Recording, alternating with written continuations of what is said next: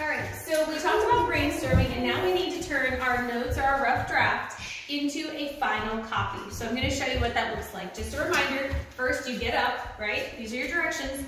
You walk 15 steps, turn right, walk through to the kitchen, pull out Dad's chair, and then you finish. Now I'm going to turn this into a final copy. So I'm going to write into complete sentences now. This is important, okay? It says over here, for your final copy, write complete sentences, and you must use transition words. So when we come over here, I started my sentences. Make sure you indent your first sentence. Let me start by telling you that we are going on a treasure hunt, period. There's a transition word or a signal word. First, you must peel yourself off of the couch. That was our starting point, okay? Next, take 15 baby steps. Just like we had here, take 15 steps. Then, turn right and walk into the kitchen. Turn right was over here on our notes. After you're in the kitchen, take 5 steps toward the table.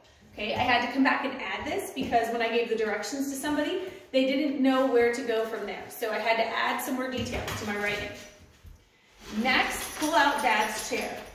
Then look at the seat and pick up the Oreos. Finally, eat some. Yum. Okay, so if you look at my rough draft, I had most of those steps here. Then I just turned them into longer sentences. You can see I use different transition words each time, okay? I didn't use then all in a row. I used then, after, next, and then I came back to the word then. Okay, so you have to use a bunch of different transition words so your writing is more interesting.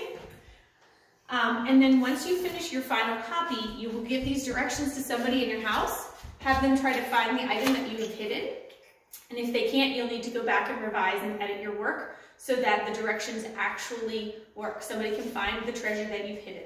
And if you want to, as an added bonus, you can draw a treasure map and send a picture of that to your teacher, or have your parents send a picture of that to your teacher, okay?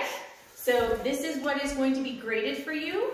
You are going to be graded on using complete sentences, using transition words, okay? And actually giving directions that somebody can follow, okay? So have fun and happy treasure hunting.